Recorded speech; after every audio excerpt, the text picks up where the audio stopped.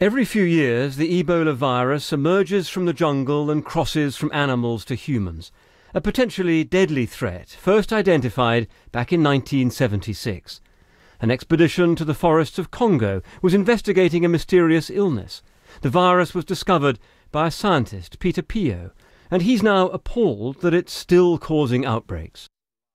Well, it's very sad that this is happening again, that we haven't learned the lessons from the past, where through very simple measures we can control this epidemic. But I understand it because people in West Africa have never been exposed to it. Some even don't believe that Ebola exists. Once inside the human body, the virus causes internal bleeding, and because it's carried by bodily fluids, it can be passed among families or to people handling the victims.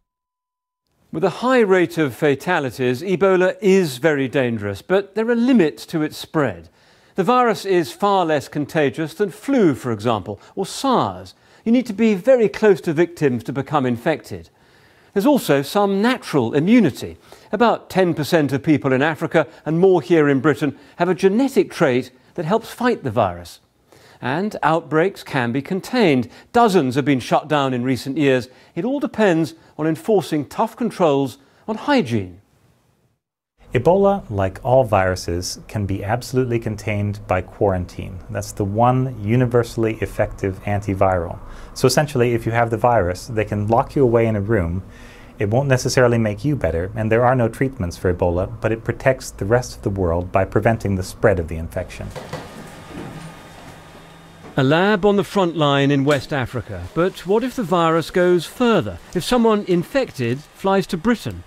This was explored today by the government's emergency committee, COBRA. But airlines and health authorities are watching closely, so the risks are said to be very low. The challenge is in Africa. Tonight, Liberia closed all of its schools. Desperate measures till Ebola is stopped. David Schuckman, BBC News.